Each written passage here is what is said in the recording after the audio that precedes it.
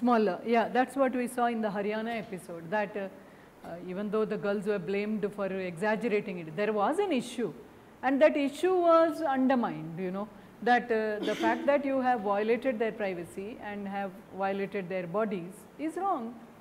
I mean, it is not one off episode, it is happening throughout India in some or another manner, you know. Of course, now I see that slowly things are changing, but maybe it is in my part of the my part of India, which is a limited part of India.